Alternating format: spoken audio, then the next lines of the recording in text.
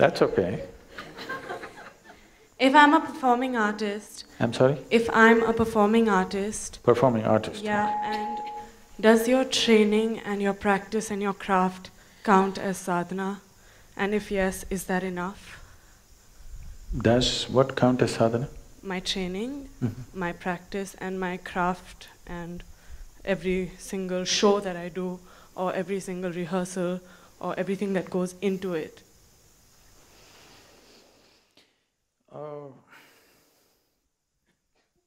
What kind of performing artist? I'm an actor. Okay. So, as you said, it's an act. See, anything that you do with great involvement does something to you, all right? But there is a difference between doing an inward-focused sadhana and an outward sadhana. It's not just for an actor. A manager can use his work as sadhana, a gardener can use his work as sadhana. Anybody who's doing whatever with absolute involvement, they can use it as a process of growth. But there is a distinct difference between doing external activity as sadhana and internal process as sadhana. What is the difference? External activity as sadhana is useful because you can do it throughout the day. And of course, you have to do some activity. Making that also into your process of growth is important. But the reason for internal sadhana, which has nothing to do with the outside, is to create that inner space within you. Because your outside sadhana is subject to results, you can't help it. Suppose in the middle of your act you forgot your dialogue. You can't say, this is my sadhana, I forgot and it's fine, I'll still enjoy and grow. No, you will be demolished on that day, isn't it? So your outside sadhana is subject to a certain level of performance and result and appreciation and the monetary returns and everything. But still it can be useful, it can be working for your well-being if you're doing it with absolute involvement. If there is involvement in anything, just your breathing, if you're absolutely involved, this will become your sadhana. You're walking, you're acting, you're anything. Involvement makes every act into a kind of growth, but still creating an inner space is very important because that's not subject to anything outside.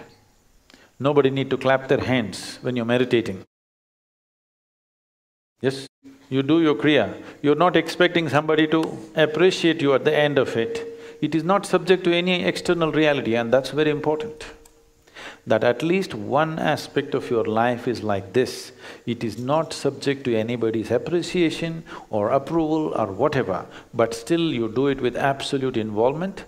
There are other dimensions to it. Apart from that, for you as a person to do something which has nothing to do with anybody around you is an important act that you have to perform every day. It's very important. So, if you do that well, it'll be very easy to make your life's activity into your sadhana. If this inner space is not there, life's activity can slowly catch you up in such a way that for a lot of people, the professions and whatever else they started with great passion, after some time it's killing them. It is. Well, most people on the planet, isn't it? Simply because there is no inner space. So all this in…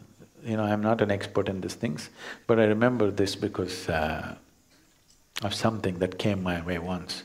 All this in one single sentence was uttered by Krishna. He said, Yogastaha kuru karmani. It simply means, first establish yourself within you, then act. Then no action is a problem. You can fight a war, you can act, you can be a priest in the temple, you can cook, you can sweep, it doesn't matter what you do. But first establish yourself and do whatever you want. He's not restricting your action. He's saying, do whatever you want, whatever is needed you do. But first establish yourself within yourself. Otherwise you're using external activity to make yourself who you are, which will be disastrous. Establish who you are, then act, no problem.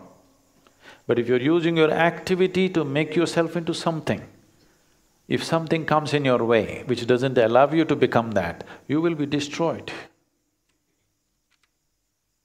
So don't try to be a yogi by teaching yoga. You become a yogi, and then if people are interested, we will teach, otherwise we'll just close our eyes and sit.